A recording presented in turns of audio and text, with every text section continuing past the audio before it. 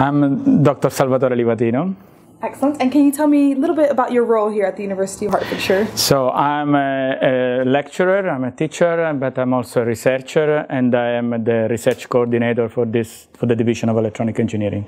Excellent. So you manage a team of researchers, is that correct? I manage a team of researchers, which is called the 3D Visualization and Robotics. Fantastic. And what does your research team do? What kind of research do you guys?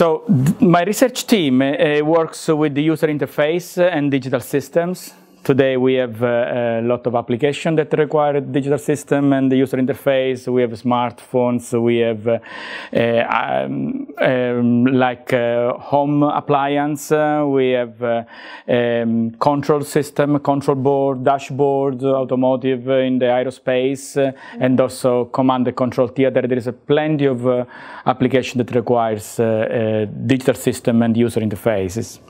And what is important, so we have a lot of application, and there is a lot of industry calling for people to help design the system. So we try to address in this university how you design such a system, how you program the system, how you electronic arrange the hardware, how you program the software and the telecommunication. So there is a lot of aspects, computer graphics for designing the interface and so on.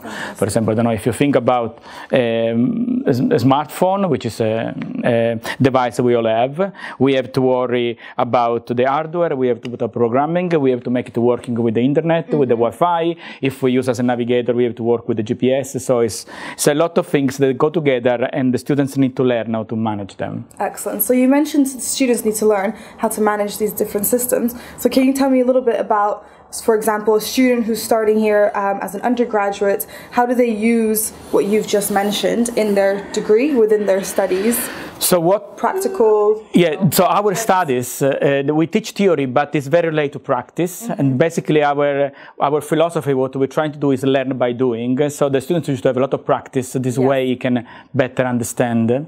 And we also try to arrange it within, let's say, in industry format. So when they're going to work in an industry later on, they already have experienced this. So for example, in industry, there is a lot of teamwork.